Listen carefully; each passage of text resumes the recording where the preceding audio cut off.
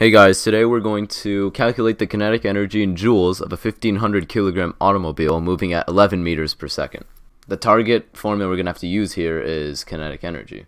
So we know that kinetic energy equals 1/2 mv squared. M meaning mass, v meaning velocity, not volume. So let's see if we can find mass anywhere in this problem. Instantly we can see kilograms, that's a unit of mass, so that's going to be our m. And now let's look for velocity, the only other variable needed to calculate kinetic energy. Meters per second, that's a unit of speed or velocity, and let's use that. So now we can rewrite this formula as kinetic energy equals 1/2 times 1500 kilograms times velocity, which is 11 meters per second. And make sure to square it, always square it when you're calculating kinetic energy. And also just a quick note, we use kilograms directly in the formula. We don't need to convert to grams because joule equals kilogram times meters squared over seconds squared. So yeah, as you can see, the meter gets squared here, the second in denominator gets squared here, so meters per second, and the mass is just kilogram. You just plug that straight in. We don't need to convert to just normal grams at all.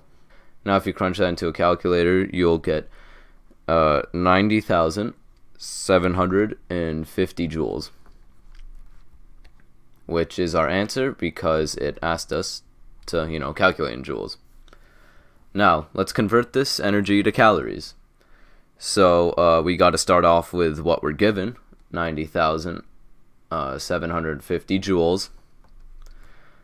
And we're going to have to use a little bit of dimensional analysis. So we know that 4.184 joules goes into 1 calorie, not kilocalorie, just normal calorie.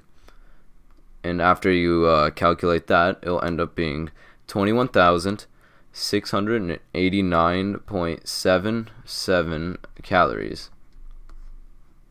And remember, this is the exact same thing as 90,750 joules. We just converted it to calories. They're just both different, units or measurements of energy.